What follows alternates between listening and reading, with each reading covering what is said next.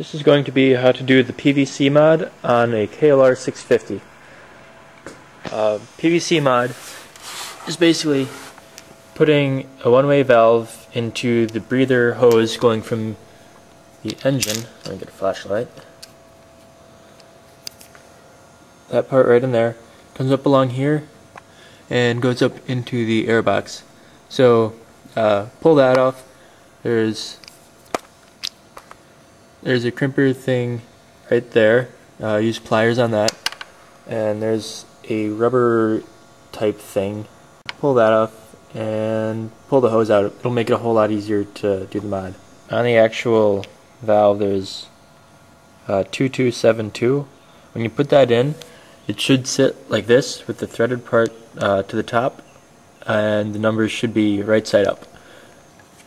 Okay, so it sits in there like that. The valve, if you put it right up against there, should come down to this yellow mark I put in there, which is the beginning of the turn. The valve should be vertical for it to work correctly. What I've done is make 2 more marks on the hose.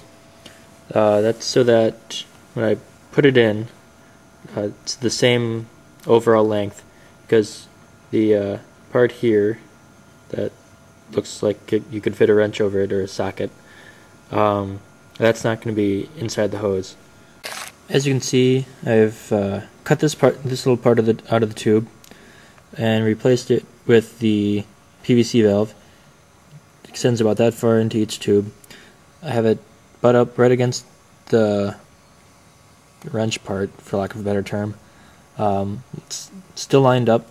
There's a little tab right there that should face towards the front of the bike when it's installed. The marks on there help with that, and it'll sit in there like that. And if you cut it so that the end of the PVC valve sits right in here, there's enough clearance in here for it to go all the way onto the airbox.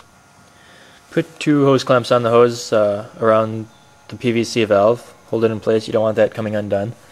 And because this top hose clamp is going to be slightly in the way, it's going to be a little bit tricky to get this back onto the airbox.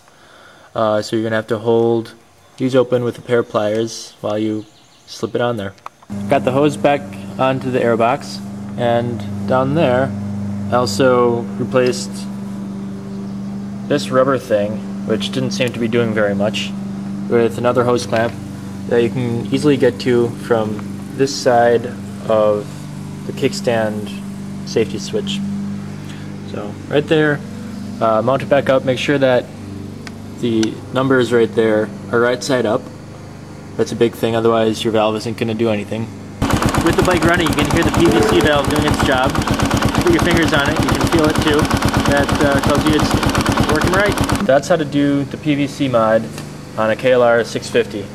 Hope you enjoyed this. Hope it helps. Please rate the video and leave comments. Good luck.